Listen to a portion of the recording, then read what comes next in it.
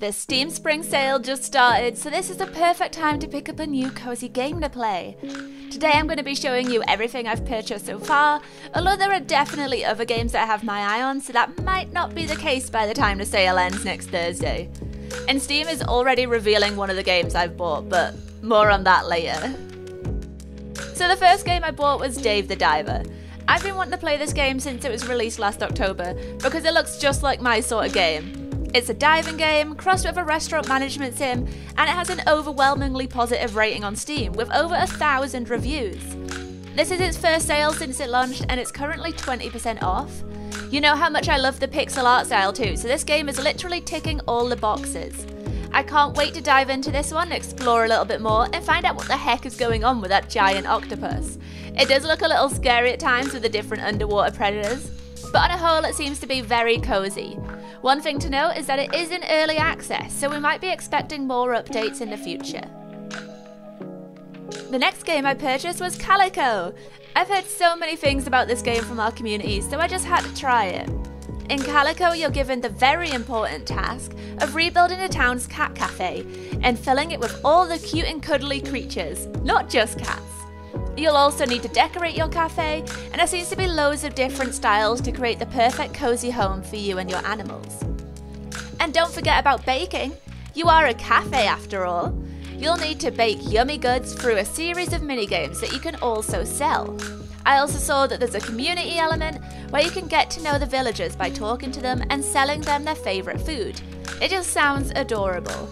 They also describe the gameplay as laid back and low stress to make a creative environment to explore and play in, which I love. This is another game I've wanted to try for so long but never had the chance to. It's 70% off right now and less than £4, so I really didn't have an excuse anymore. On Steam it has a 97% overwhelmingly positive rating, and is always recommended as a game that is likely to make you cry. In the Last Campfire, you're following a little Ember, trapped in a puzzling place, searching for meaning and a way home. Along the way, you'll discover a beautiful wilderness filled with lost folk, strange creatures, and mysterious ruins. I played a little bit of this last night, and it's so wholesome. The music is great, and it's a little bit of a puzzler with things you have to solve to progress. I especially loved helping all the other Embers to try and help them to move on. This is definitely going to be one of my top games, I can already tell. I can't wait to keep playing and see what else there is to discover. I actually gifted this one to one of my friends for Christmas last year, and she finished it so quickly and immediately came to me and said, "Ellie, have you played this game? If not, you need to." One of the things that appealed to me the most about Röki is that it's inspired by Scandinavian folklore. You play as a young girl trying to rescue your younger brother from Röki, a pitch-black monster from the pages of a fairy tale.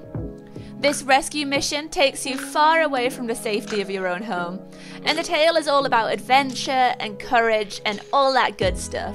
It's got puzzles and riddles to solve, I do love a good riddle, and you even get to make friends with the monsters. I'm very intrigued by this one, and I can't wait to try it out. We're not done yet. Up next is Florence. I've heard so many good things about this game, and at £1.64 I couldn't put off playing it any longer. This is a heartfelt experience about feeling a little bit stuck in life. All Florence does is wake up, go to work, and spend way too much time scrolling on social media. I think we can all relate, right? But then she meets Krish. Krish is a handsome cello player who changes everything about how Florence sees the world and herself. Play through their budding romance from their first flirt to their first fight. Last but definitely not least is Later Alligator. At 65% off, Later Alligator is less than £5 on Steam right now, and it has a 96% overwhelmingly positive rating. I love a good detective story, and this one sounds incredible. Not only is the entire cast alligators, which is perfect, but it's full of puns and humour.